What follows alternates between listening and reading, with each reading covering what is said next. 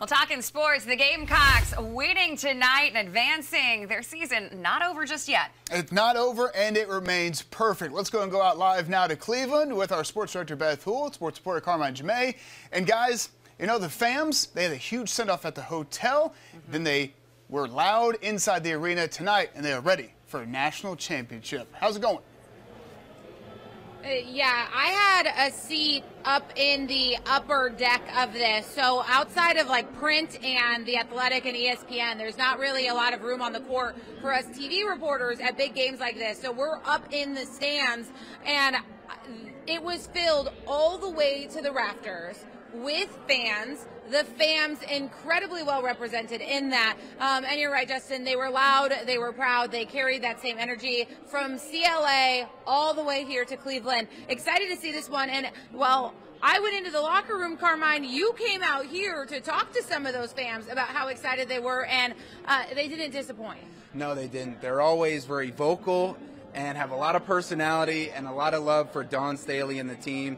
And just the way that they represent Columbia, South Carolina, and really women's basketball as a whole. I mean, no better person to sponsor this incredible growth in women's basketball that we've seen than Dawn Staley and all of her players, who have grown together closer as their own family. And, you know, they're called Fams, but I actually spoke with the fam of Te-Hina Paopao, literally her family. And here's what her brother and several other of the Fams had to say reacting to this great win and another trip to the national championship. We were nervous for a couple quarters. I'm not even gonna lie. It was kind of a sleepless night last night, but yeah, they turned it on in the third quarter, and that's the South Carolina basketball that we're used to watching. So she's the greatest. You know what I mean? The thing of it is, Dawn puts teams out there, and she got them believing that they can't lose. And anytime you got young kids like that feeling like they can't lose, that's how it goes down. Oh, it was on fire. It's energy. I mean, you can feel the energy with every shot that's made. You feel the energy, okay? Every block shot, you felt it. It was like a personal testament to the game. So it's just awesome. I mean, you start thinking about all the greats that came before.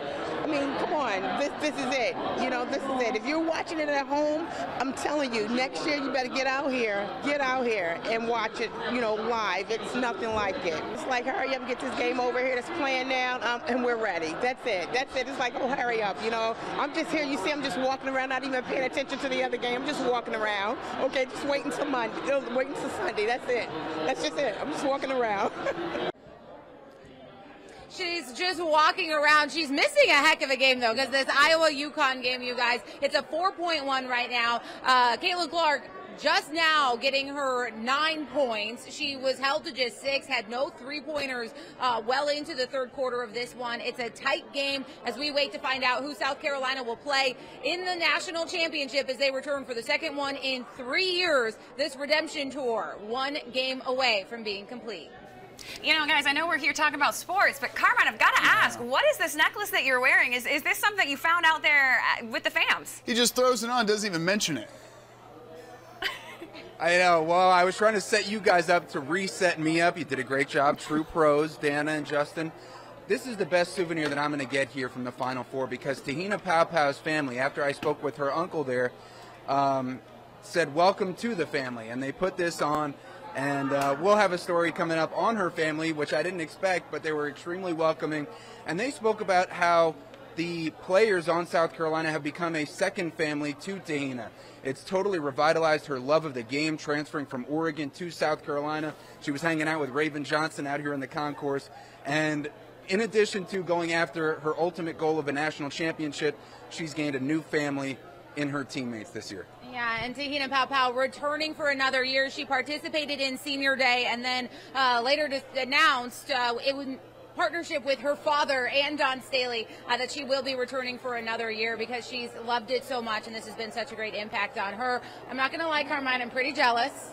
I'm sorry. I'm not going to get that one from him, but it's all right. It's all right. My ego will recover someday. Well, Beth, I will say, I will counter to Carmine. He said it's the best souvenir he'll get. I would say the best souvenir, quality time with you. Oh, yes. That's what I would say.